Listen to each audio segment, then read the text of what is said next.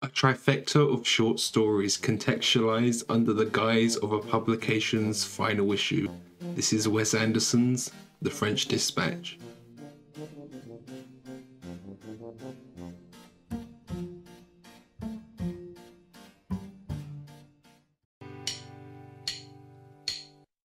Hello and welcome to Will Watches. This is my review for The French Dispatch. So I had the opportunity to go and see some behind the scenes for this movie, some props, some costumes, and even some larger scale sets.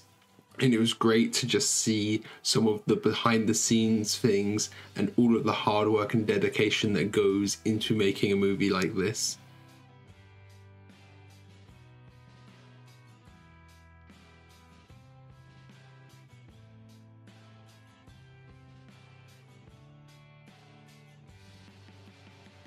They even had a recreated Café Blanc from the movie.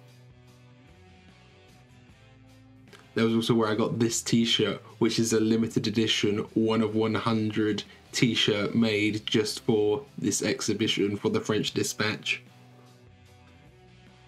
And I actually saw the exhibition before I saw the movie, so it was great watching the movie and kind of seeing all of these things that I had seen before without any context, and you kind of discovering the movie as it's happening, seeing like, oh, that's what that is. There's these paintings that I saw at the exhibition and they play quite a big role in the movie. And when I was looking at the paintings, I was like, I could see kind of like a figure in the painting, and then that was confirmed in the movie. It was just kind of this layer that added a real richness to the experience, coming up with theories once when I was seeing the exhibition and then seeing those come true in the movie. So I think with this, if you are already a Wes Anderson fan, you are going to love this because it is just Wes Anderson at his best, doing what he does best. You kind of know exactly what you're getting yourself in for here. All of the symmetrical shots that are just delightfully shot, the quirky soundtrack, and all of the characters being super quirky and interesting. Anderson's usual cast is back in full swing, as you'd expect. Bill Murray, Tilda Swinton, Owen Wilson, they're all here, and there's some great additions here as well. Timothée Chalamet does a great job, Frances McDormand as well, and Alex Lawford, he's only in there for a tiny bit, but it was great seeing him again. I recognise him just from his voice, so it was great having him as well. So the story is set out like a magazine because it focuses on this publishing house and they are producing their final issue.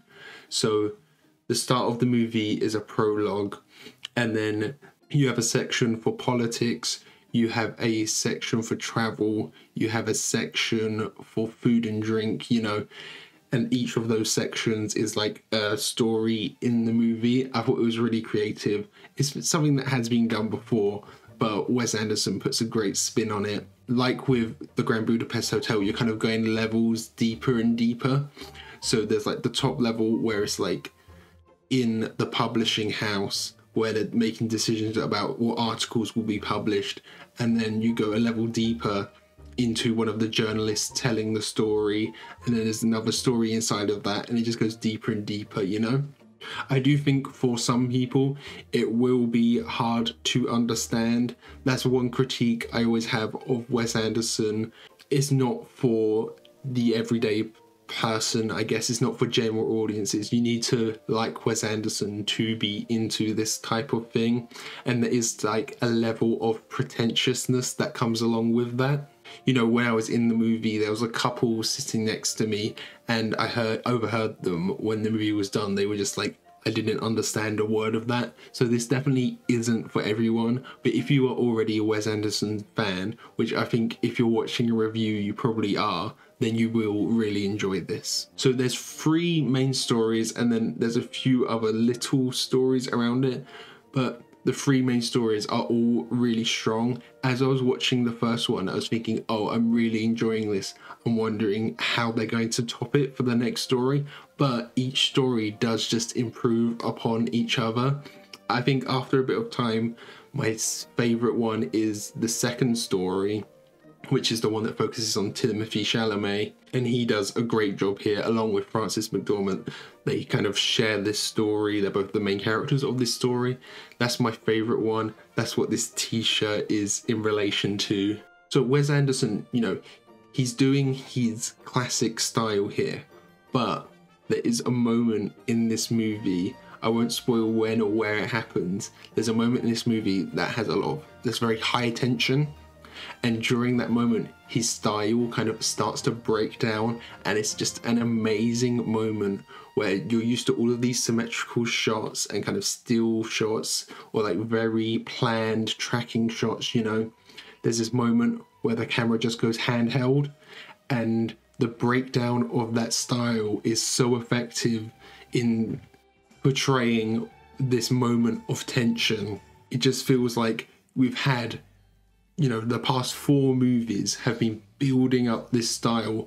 You know, almost all of Anderson's career, he's been building up this style, and then for this one moment, he breaks it, and the contrast makes it so effective for me.